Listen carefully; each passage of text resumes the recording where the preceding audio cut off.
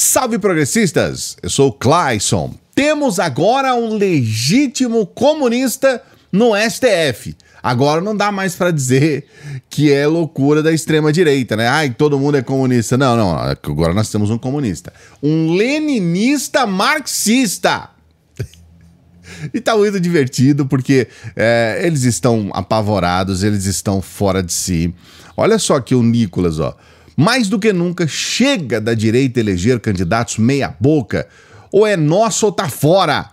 Homens covardes e sem caráter geram muito prejuízo para a nação. Se você acha que homens durões são perigosos, espere até para ver o que homens fracos são capazes de fazer. Que vontadíssimo. Queria poder falar o que penso sem medo. Como vivemos em uma democracia relativa, ficarei calada, mas acho muito difícil a direita ganhar alguma eleição nos próximos anos. Tô com você, Jaqueline Loyola. Eu também gostaria de achar, eu queria ter essa certeza de que essa extrema-direita não ganharia mais eleições, mas a própria extrema-direita está com mais convicção do que eu. Mas vamos pedir a Deus, vamos pedir a Deus para fazer esse recorte aqui, né, do pessoal religioso. Sérgio Camargo. Alguns direitistas conservadores anunciaram saída das redes com a vitória de DINO. Entendem que não vale a pena continuar publicando. Que ótimo seria se todos saíssem, inclusive você, Sérgio. É decisão de caráter pessoal que deve ser respeitada. O risco aumentou exponencialmente. Cada um sabe o que é melhor para si e qual o limite. É o NOSSO Conexões que fez pra gente assim, essa compilação aqui, né? Elise Wilshaw. Eu não vou desistir da terra que nasci. Caramba! Que isso, rapaz? Mas você tá querendo morrer? O Lula se preparou 40 anos para dar o bote final. O bote final! Lula agora é o... Aliás, parabéns, hein, Lula? Puxa vida. E ele ainda está comendo pelas beiradas. O grosso vai vir. O grosso vai vir. Há 8 anos a direita nem sabia que existia, o que era, o que queria, para onde ia, se queria. Em 5 anos já dizem que cansaram, desanimaram, me chamaram de iludida pra dedéu e acham que vão mudar tudo e na hora. Gente, a direita não sabia, quer dizer, há 5 anos, não, cara, a direita tá aí desde a descoberta, né, do que eles chamam de descoberta, nós chamamos de invasão, né, desde a descoberta do Brasil. Gustavo Geyer, esse aqui é espetacular. Fiz tudo o que podia ser feito e até mais para perdermos mais uma. Puxa vida, daqui a pouco tem vídeo dele aqui.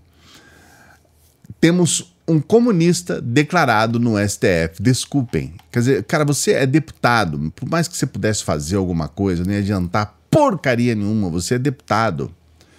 Mais uma do Nicolas.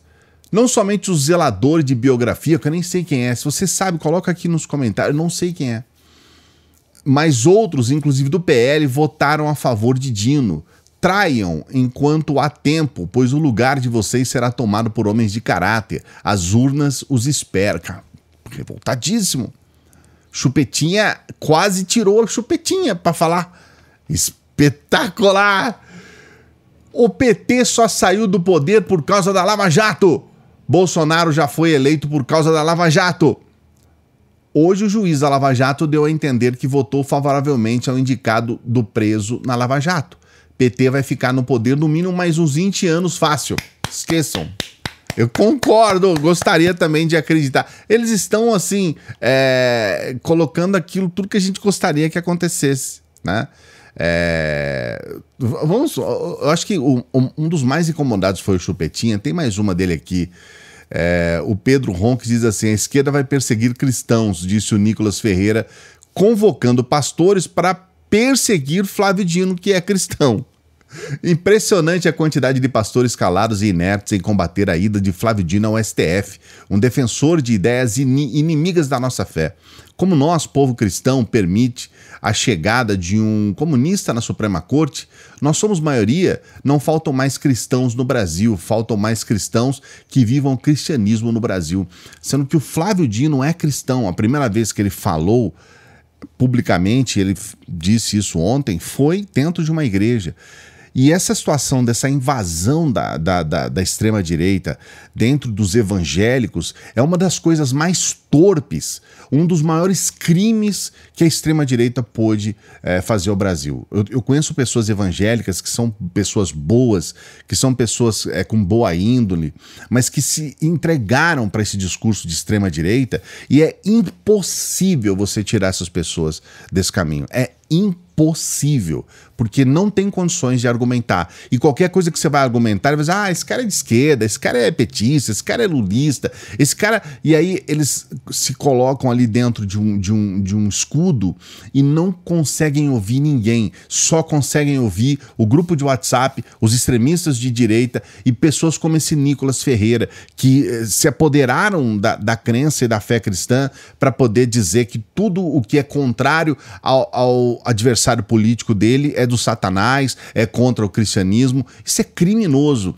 Um sujeito como o Nicolas, ele precisa estar fora da política. Ele tem que ficar dentro da igreja. Aí dentro da igreja ele vai falar as asneiras que ele quiser, mas o alcance dele em relação à sociedade vai ser muito menor. Porque na verdade quando ele é deputado, ele está falando para o país. Ele não está falando somente dentro de uma igreja. Mas é aquela questão, né? Estamos acompanhando com enorme tristeza o desenrolar dessas questões. Eu tenho aqui um trecho do Geyer, mas eu antes quero pedir para você dar o like no vídeo, né? Dê o like no vídeo, por favor, e se inscreva no canal. Dê essa moral aqui pra gente. Nós estamos todos os dias trabalhando para você e você já estava esquecendo, né? Daqui a pouquinho, no final do vídeo, eu vou trazer aqui para você aquela oportunidade para você ganhar dinheiro em 2023, para você ganhar dinheiro no final deste ano, até o Natal, dá para você levantar uma graninha, mas isso é só no final do vídeo. Vamos ouvir Geyer, que eu acho que vale a pena, né? Eu acredito que seja aquele momento que a gente vai ficar feliz. Ó a carinha dele, o desmentindo Bolsonaro. Melhores momentos do Geyer chorando a aprovação de Flávio Dino no STF. Só essa carinha já dá tristeza, né? Em todo mundo. Tadinho! Tadinho! É isso aí, galera. O resultado saiu. 47 votos favoráveis, 31 votos contra. Flávio Dino agora é um novo ministro do STF. O problema é que o povo ainda elege senadores que votam dessa forma, que não se preocupam com o povo brasileiro, que não se preocupam com o Brasil. Perdemos essa batalha. Porque senadores não amam o Brasil, não se preocupam com seus eleitores, com a Constituição. A gente só apanha, a gente não ganha nenhuma. Nós ainda não somos a maioria. O povo de bem, as pessoas de bem compromissadas com o Brasil, não é a maioria ainda no Congresso. A gente apanha, não consegue vencer as nossas batalhas, estamos sendo perseguidos, podendo ser presos. E quando a gente encontra os nossos apoiadores, eles falam sempre isso, obrigado. Dizem, né? A gente só se apanha-se! Nós só se apanha-se! A gente não se ganha-se uma-sis! E o Malafaia? O Malafaia fez jejum. Desculpa, gente, mas eu tenho que estar feliz. Eu tô feliz. O Malafaia, rapaz. Vamos ver o Malafaia. Eu queria desafiar aqui a igreja para essa semana, de segunda a sexta, de meia-noite a meio-dia, fazer um jejum. Preste atenção no que eu vou dizer. Irmãos, nós estamos vivendo um momento perigosíssimo na nossa nação. Se você pensa que Alexandre de Moraes é ruim, estão querendo mandar para lá um comunista marxista. Vai ver o que ele defende, que já tem vídeos aí, que todo mundo sabe, já sei disso há muito tempo. O senhor Flávio Dino. Ele é pior, eu disse 3 para quebrar o galho, ele é pior 10 vezes do que Alexandre de Moraes. Todo comunista, e ele é comunista raiz, batalha contra costumes, família, igreja, espiritualidade e pátria. Todo. Nós temos que orar, gente. Nós temos que orar, gente. Você vê que eles fizeram esse jejum, é um jejum que não tem cabimento, porque são horas, a noite inteira de jejum. Passaram fome pra quê? Eu pergunto pra você. Pra absolutamente nada, que deu tudo errado. Deu tudo errado. Mas acho que o grande momento de ontem foi esse aqui, né, gente? O Moro irritou muito o povo, rapaz. Isso aqui deu comentário pra caramba, né? Ele sorrindo. As pessoas falaram que ele votou no DINO. Olha aqui, a capa do Estadão de hoje. Governo vence resistência e Senado aprova por margem estreita ida de DINO ao STF. Só que tem um pequeno detalhe aqui. Que história de margem estreita? Todo mundo falando, podia ter mais votos. Não, ele teve a mesma quantidade de votos do Mendonça e ninguém falou que, nossa, foi apertado. Não, foi exatamente igual a votação no Mendonça. Exatamente igual. Só que pro DINO é margem estreita, foi apertado. Cara, tudo bem, tá? Vamos relevar isso, porque tá lá, é ministro do STF, esquece. Mas tá aí essa foto do Moro. Tem uma aqui que eu achei muito legal, gente. O pessoal tirou uma foto do celular do Moro. E essa foto, gente, ela é maravilhosa, hein? Sérgio, o couro está comendo aqui nas redes, mas fica frio que já passa. Só não pode ter vídeo de você falando que votou a favor, senão isso vai ficar a vida inteira rodando. Estou de plantão aqui, qualquer coisa é só acionar. Ao Moro respondendo, beleza, vou manter meu voto secreto, é um instrumento de proteção contra retaliação. Isso aqui rodou a internet ontem e o bicho pegou pra valer mesmo. Inclusive, a Folha de São Paulo fez um negócio aqui que eu achei muito bom, olha só. Veja como Flávio Bolsonaro e Sérgio Moro reagiram à aprovação de Flávio Dino. Aí tá aqui, né, o Flávio Bolsonaro, ó.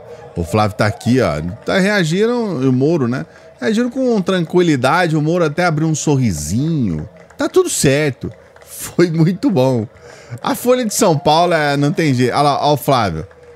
O Flávio tá quase feliz. Olha, eu quase se comemoro-se. Tá quase feliz. Não deixa de estar lá. Ó o Moro. O Moro quase falou assim, obrigado Deus. Obrigado Deus. Ah, Folha de São Paulo, vocês não tem jeito não, viu? E uma postagem que bombou em todas as redes bolsonaristas, mas isso aqui, você não tem ideia do quanto eles ficaram. Agora, nesse momento, eles vão estar produzindo isso aqui, vão estar colocando spam desse trecho desse vídeo aqui, olha só. Sérgio Moro, além de trair, é mentiroso, né? Ah, puxa vida, além de trair, é mentiroso. Esfaqueou-se-me. Já que estamos falando de Bolsonaro, vamos falar do Flávio, porque essa história aqui do Flávio foi espetacular, gente. Olha isso aqui. Se alguém usa a internet para cometer um crime, para incentivar suicídio, para cometer qualquer crime que seja, a impunidade é que é o grande problema. As pessoas ficam impunes. As pessoas têm que ser investigadas e punidas na sua proporção. Não é a internet que faz isso. O senhor diz assim, tem que ser perseguidos os criminosos, não os instrumentos. Com todo respeito, senador. Isso anularia a dimensão preventiva das políticas públicas. Se o seu raciocínio fosse correto, o senhor poderia ter em casa uma bomba atômica, uma bomba nuclear. Porque se os instrumentos não interessa a posse dos instrumentos, não haveria prevenção. E apenas uma atividade puramente repressiva. Ora, eu tenho outro sistema de crenças. Entre esperar uma criança ser violentada e para apurar o crime, eu prefiro prevenir para que a criança não seja violentada.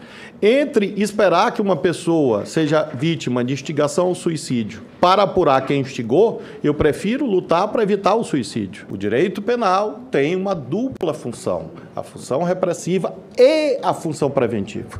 E é isso que eu acredito que a regulação cumpre um papel, defendendo inclusive a atuação do Congresso. Porque se você não acredita em regulação, você não acredita no parlamento. Porque a função principal do parlamento é regular as condutas humanas. Eu, nesse caso, guardo essa discordância de Vossa Excelência, mas, claro, convido a sua reflexão. Olha, foi uma aula, foi um baile. O que aconteceu ontem foi um baile. E o Brasil viu essa separação entre os políticos limitados, muitos deles vagabundos e canalhas, e aquelas pessoas que realmente, que de fato, estão fazendo algum trabalho. Tem políticos ali de direita que não são uns estúpidos. A gente viu, por exemplo, esse senador Cleitinho, que é o número 1, o pior senador do Brasil, indo lá contar uma piada antiga, uma piada imbecil de que o diabo estava fazendo uma campanha política, era só a campanha e que o DINO estaria fazendo isso. Aí ele coloca na rede, eu falei na cara do DINO que eu ia votar não, sabe? Aquela imbecilidade de querer fazer essa autopromoção, que é uma coisa que a gente sabe que é previsível, mas cada vez que a gente vê, vai dando aquele enjoo, sabe? Daqui a pouquinho temos novidade, aí nos próximos dias temos novidade sobre o senador Cleitinho. Nós temos um dos piores, tá lá entre os 3 piores também, aquele Girão. O Girão falando um monte de groselhas, umas perguntas ridículas. Eu não me conformo de um cara como Girão ser senador. O cara conseguiu, ele não sabe que os Vingadores é uma ficção, ele não conhece os Vingadores. E aí ele achou que a palavra vingador era exatamente isso mesmo, que o DINO estava se vingando. Então ele falou assim, você disse que é um vingador, que você vai se vingar das pessoas. A gente vê Magno Malta com aquele discurso extremista, imbecil, de comunismo e tudo mais. Então a gente tem esse pessoal da extrema-direita. Eles são tão ruins, tão fracos, que cada vez que eles se colocam, eles vão se colocando também como pessoas estúpidas, como pessoas limitadas, como pessoas que não têm muito o que dizer para a sociedade. E a sociedade está vendo tudo isso e está realmente se cansando desse extremismo imbecil, dessa forma imbecil de ver o mundo. E a gente espera que, com o tempo, eles vão entender que não adianta, como de fato ontem não adiantou. Parabéns, Lula, parabéns, Flávio Dino. Todas as chances de ser o melhor ministro do STF da história do Brasil. Cara super inteligente, preparado, consciente, com condições de oferecer um trabalho para o nosso país. Então, parabéns, mas eu quero saber o que você pensa. Coloca aqui o seu comentário. Não se esqueça de dar o like no vídeo, olha lá, hein? E se inscrever no canal, dê essa moral pra gente. Se inscreva aqui no canal. Eu tava falando para você no começo do vídeo sobre essa oportunidade de você ter uma renda extra, e esse é o momento mesmo, tá? Para você ter uma renda extra. Você pode ter essa renda extra por intermédio de um link que eu vou deixar aqui no primeiro comentário fixado. Tá no comentário fixado. É um link especial que eu vou deixar aqui para você. E a gente vai, de certa forma, explicar para você. A gente não, né? Porque não sou eu. Mas você vai ter uma explicação por intermédio de um mini curso. Esse mini curso é gratuito, tá? Para você entender como que você pode faturar, como você pode ganhar dinheiro ainda nesse ano de 2023, para você trabalhar aí o seu IPTU, o seu IPVA, no começo, matrícula das crianças na escola. Então você já pode fazer um dinheirinho no final deste ano ainda, tá bom? Não se esqueça. Primeiro link do comentário, clica agora aí para você entrar, porque também o tempo já está acabando aqui, tá bom? E a gente sempre pede para as pessoas que chegam no final dos vídeos para que ajudem o nosso trabalho. A gente pede para você ajudar porque a gente precisa dessa ajuda. Então você pode ser um membro aqui do nosso canal. Você pensou nessa possibilidade? Seja um membro do nosso canal. Seja um membro do nosso Apoia-se. É muito importante a sua ajuda. Nosso Apoia-se nesse mês está precisando de quatro apoiadores. Então, se você puder ser um deles, é facinho, é rápido, é barato. É só para você realmente nos ajudar. R$8, se eu não me engano. Você já pode nos ajudar lá no nosso Apoia-se. Dê essa força pra gente. Pense nessa possibilidade. E a gente sempre pede para as pessoas que chegam no final dos vídeos também para que nos ajude por intermédio do Pix. Você pode nos ajudar com qualquer valor. Qualquer valor. O valor que você puder. O valor que você quiser. Se você não puder, não tem problema também. Você vai ajudar quando você puder. Aí quando você puder, você ajuda. Mas se você puder e se você quiser, dê essa força pra gente. Quem trabalha como nós aqui, a gente não tem 13º, tá? A gente não tem... E agora com essa situação desse strike, eu expliquei aqui em vídeos anteriores o que aconteceu, né? O que o senador Cleitinho fez com o canal. Então esse é o momento de você nos ajudar. Se você puder nos ajudar, a gente vai agradecer bastante. Grande abraço. Daqui a pouquinho a gente volta.